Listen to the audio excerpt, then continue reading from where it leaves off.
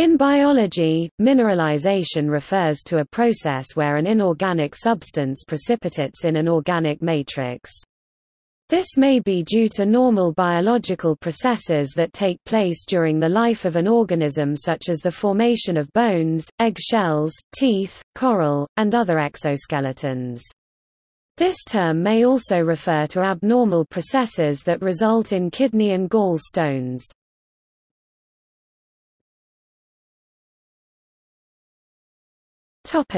Types of mineralization.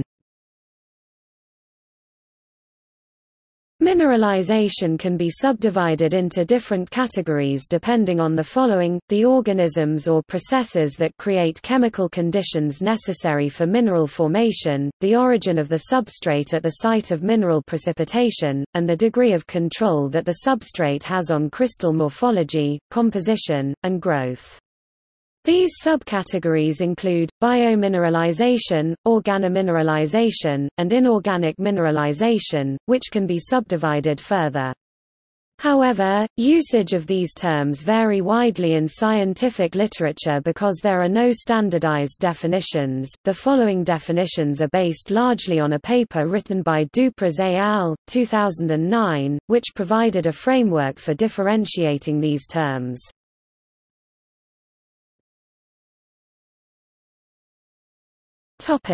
Biomineralization. Biomineralization, biologically controlled mineralization, occurs when crystal morphology, growth, composition, and location is completely controlled by the cellular processes of a specific organism. Examples include the shells of invertebrates, such as mollusks and brachiopods. Additionally, mineralization of collagen provides the crucial compressive strength for the bones, cartilage, and teeth of vertebrates.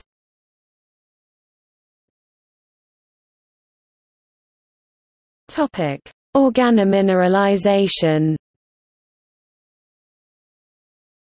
This type of mineralization includes both biologically induced mineralization and biologically influenced mineralization. Biologically induced mineralization occurs when the metabolic activity of microbes, e.g. bacteria, produces chemical conditions favorable for mineral formation. The substrate for mineral growth is the organic matrix, secreted by the microbial community, and affects crystal morphology and composition. Examples of this type of mineralization include calcareous or silicious stromatolites and other microbial mats. A more specific type of biologically induced mineralization, remote calcification or remote mineralization, takes place when calcifying microbes occupy a shell-secreting organism and alter the chemical environment surrounding the area of shell formation. The result is mineral formation not strongly controlled by the cellular processes of the metazoan host, i.e. remote mineralization, and may lead to unique or unusual crystal morphologies.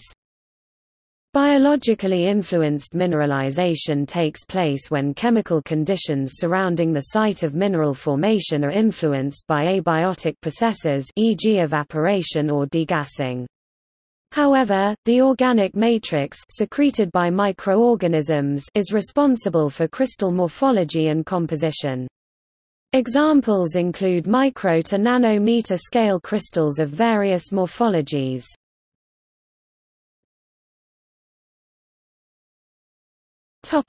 Inorganic mineralization. Inorganic mineralization is a completely abiotic process.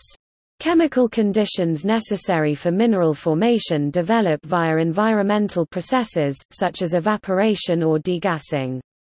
Furthermore, the substrate for mineral deposition is abiotic, i.e. contains no organic compounds, and there is no control on crystal morphology or composition. Examples of this type of mineralization include cave formations, such as stalagmites and stalactites. Biological mineralization can also take place as a result of fossilization.